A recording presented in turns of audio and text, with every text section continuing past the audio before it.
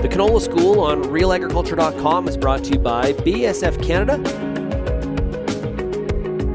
and Invigor Hybrid Canola.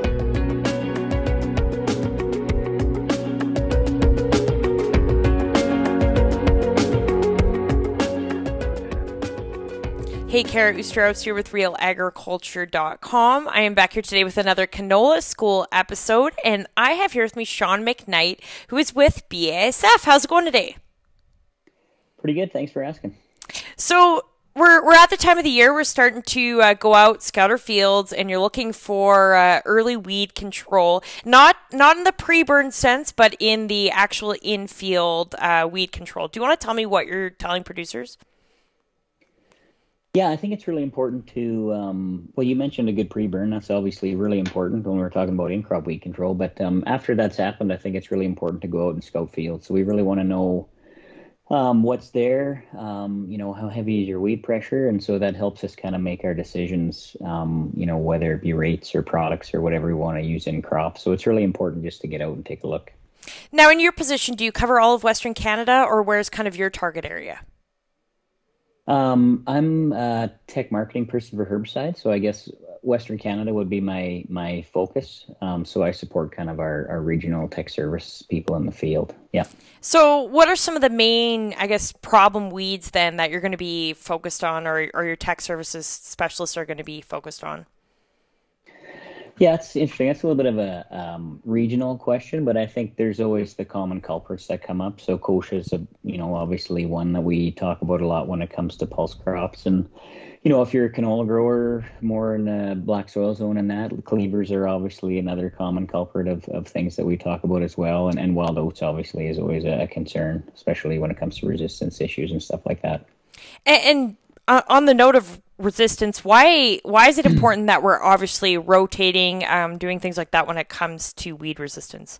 Yeah, rotating your mode of actions are important. I think also important is kind of what you'd consider a herbicide layering program. So it's really important to discuss with an agronomist or even when you're making your herbicide plans, just to really plan out probably years in advance in terms of what your herbicide program is.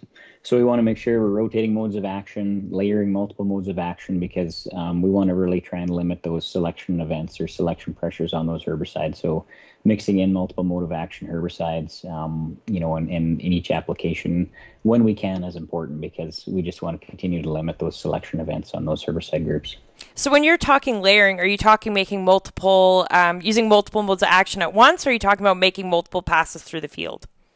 Yeah, it can be a bit of both. So, so if we're talking about layering, you're generally talking about kind of layering in a pre-seed application followed by an in-crop application and perhaps even a post-harvest. But yeah, we want to talk about it kind of in a holistic sense and even year-over-year application. So yeah, we want to have multiple modes of action when possible, and also layering in probably multiple apps where we can with multiple modes of action.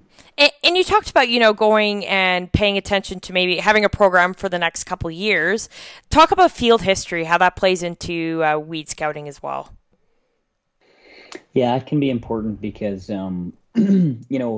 I don't want to go on a tangent here too, but when it comes to resistance, that can be important. So, if we're tracking our field history, we can start to tell a bit of a story, whether we have a resistance issue coming up. So there's a particular weed problem we have, or a particular weed that continues to seem to escape. Maybe we have that issue. But I think it also is really important when we talk about, just follow cropping as well. So, we want to make sure that the crops we're planning to plant in the upcoming season are listed as recropping options on those specific herbicides and that type of thing too. So it's really important to have a plan, and that can help us kind of develop our cropping intentions as the years go on too.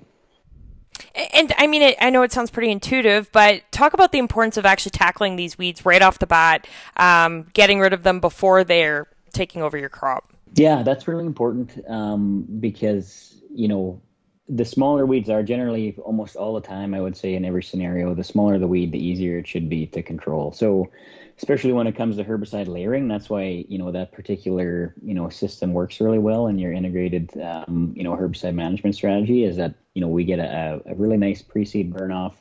We get small weeds.